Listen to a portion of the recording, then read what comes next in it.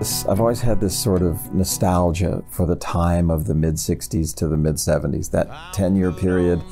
It's a time in my childhood I really look back on and have sort of a nostalgia for.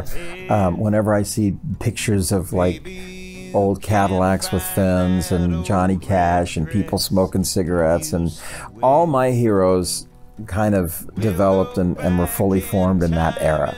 So I love this decade of 65 to 75. And I was born in 1965, and I kind of feel like in doing this record, I'm kind of reborn with my creativity. It's a new phase in my creativity.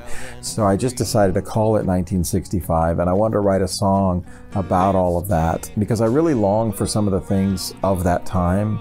Simpler ways of living, simpler ways of thinking, not being politically correct. Like if someone smokes a cigarette, you don't freak out and talk about all the secondhand smoke and everything.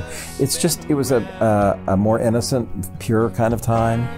And the clothes were really cool at that time. And so I wanted to write a song that kind of evoked the coolness of 1965.